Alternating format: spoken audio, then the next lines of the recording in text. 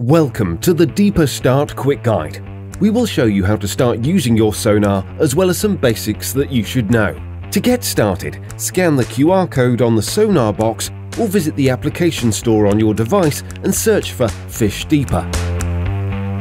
To use the app, you will firstly need to create an account and log in. We recommend doing this at home where you have a stable internet connection. Also, download the offline map of your region. It will allow you to see the world map even if there is no internet in your fishing location.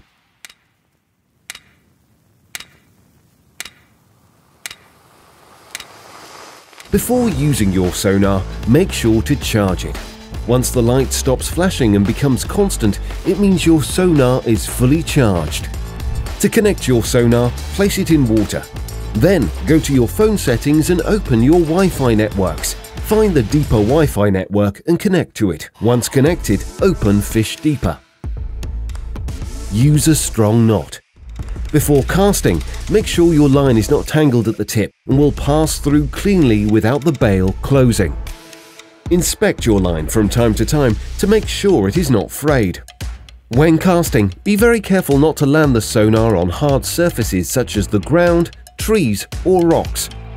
Deeper sonars are capable of maintaining a connection at very long distances, but there are a few things to keep in mind if you wish to achieve the maximum range. First, let's set up your smartphone or tablet. For Apple devices, make sure to disable the Wi-Fi Assist feature. For Android devices, disable the Switch to Mobile Data feature.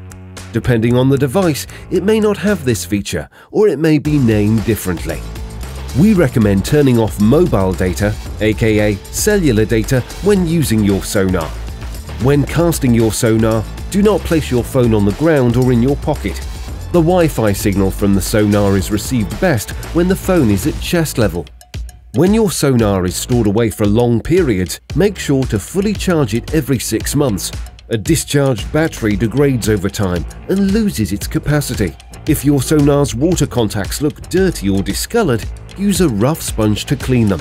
This will prevent the sonar from not being able to detect water.